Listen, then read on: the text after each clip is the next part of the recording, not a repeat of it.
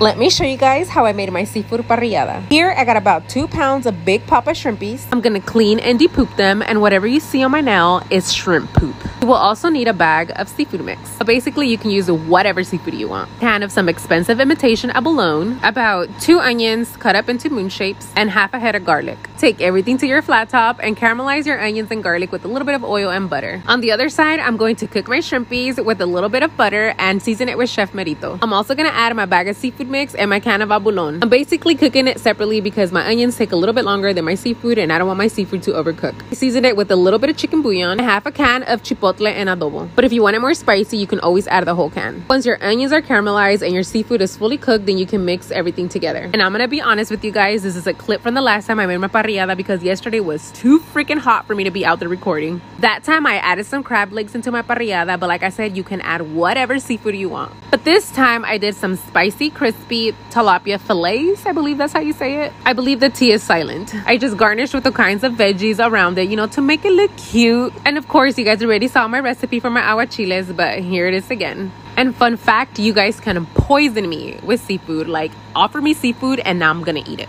This is how I serve my plate. I just made a white buttery rice with cilantro and some beans. I just sat here and enjoyed my seafood with a bomb-ass michelada with my mom, my husband, and my kids. And that's it, guys. This is how I made my seafood parrillada. And again, guys, I want to say thank you so much for 1 million followers. I hope you guys like this recipe. Bye!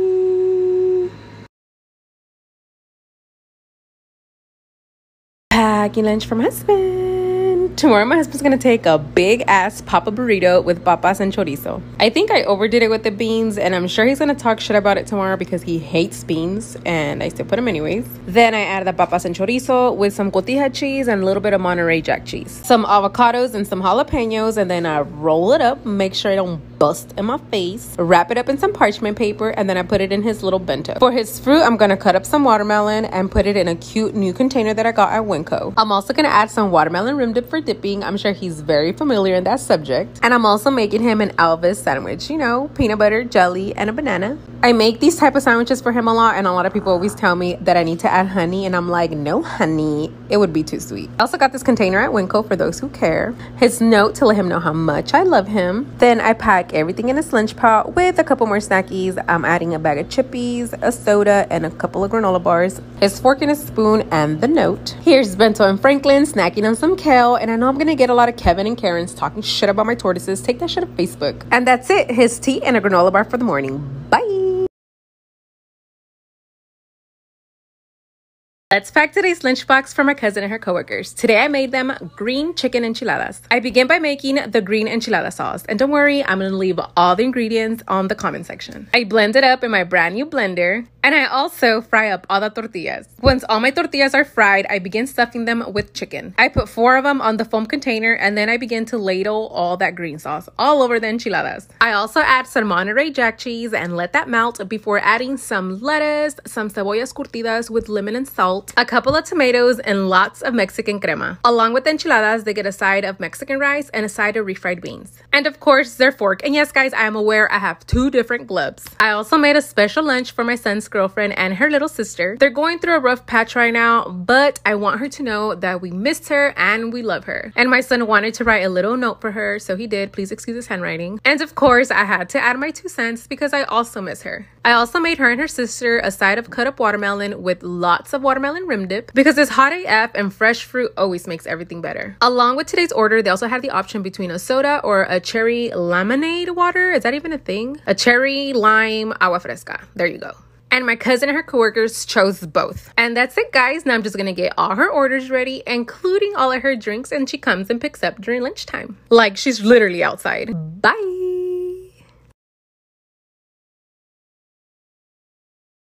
Let me show you guys how to make a cherry limeade water. You need about 2 cups of cherries that we're going to wash and remove the stems. I have this little gadget that removes the pits from my cherries because I refuse to stick the cherries whole in my blender because it will mess up my blades. Anyways, here are the pits and here are my cherries. Now I'm going to reserve about a handful to cut up into small little pieces as garnish. Now for the limeade, I'm going to use the juice of 4 lemons, and just make sure you put all the juice in that cup. Don't be like me and spill half of it. And I'm also going to thinly slice half a lime for garnish. I stick the cherries in my blender along with the lime juice, sweeten up with sweetener of choice. I'm going to use about a cup of sugar, and then I fill it up with water. By it, I mean the blender. Now I'm just going to blend until smooth. And yes, guys, this is the brand new blender. I'm going to pour everything into a 2.5 quart pitcher and then fill up the rest with water. I then add the little pieces of cherry and the lime. I don't recommend you adding those limes if you're planning on leaving this pitcher in the fridge for a couple of days. Mix everything together, and this is the perfect chance for you to check for sweetness. If it needs more sugar, add more sugar. If it's too sweet, just add more water. Fill up your big papa cup with ice and then pour yourself a delicious and refreshing cup of cherry lemonade.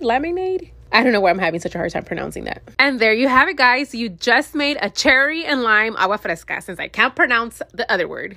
I also wanted to show you guys something so sweet. I know I keep talking about this, guys, but look at what my sisters got me. They got me a little Star of Fame with my name on it, some cupcakes like I need them. I also did finish them. But hope you like this recipe. Bye! Let's pack today's lunchbox for my cousin and her coworkers. Today I made them spicy, crispy chicken sandwiches. I coat the chicken in a very spicy mix that I'm gonna leave down in the comments, and then I fry it up. I butter my buns to make sure they're nice and crispy. I didn't put any sauce on the buns. I'm gonna put it aside. That way it doesn't get soggy. I also put pickles, tomatoes, lettuce, and a big ass piece of crispy chicken. I top it off with my top bun, and then I wrap it up in some parchment paper. I just put it in their foam box, and along with the chicken sandwich, they get a side of crispy fries that I season with some Chef Merito, a side of ketchup, and the chicken sandwich sauce. They also had the option between a soda or a pineapple cucumber agua fresca, and they chose both. Today I had so many of these orders, I literally sold out at 11:30. Even with the agua frescas, that at the end I had to make a watermelon one. And that's it, guys. Now I'm just gonna get everything ready for her, and she comes and picks up during lunchtime. Bye!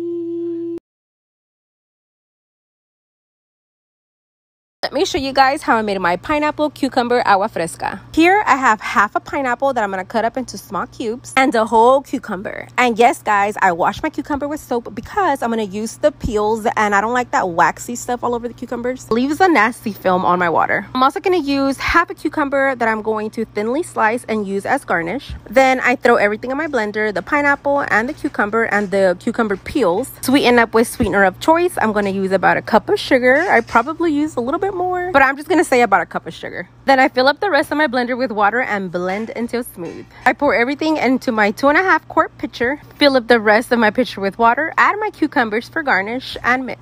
This is the perfect chance for you to check for sweetness. If it needs more sugar, add more sugar. If it's too sweet, just add more water. I honestly think I need to start making more than 2.5 quarts of agua fresca because this runs out in like 2.5 seconds. Now I'm just gonna fill up my favorite cup with ice, and yes, this is my favorite cup because I can also put hot stuff in it, and fill up my cup with a delicious and refreshing agua de piña con pepino. I also garnished it with a little cucumber because, you know, I gotta be extra. And that's it, guys. This is how I made my pineapple cucumber agua fresca. Hope you like this recipe. Bye.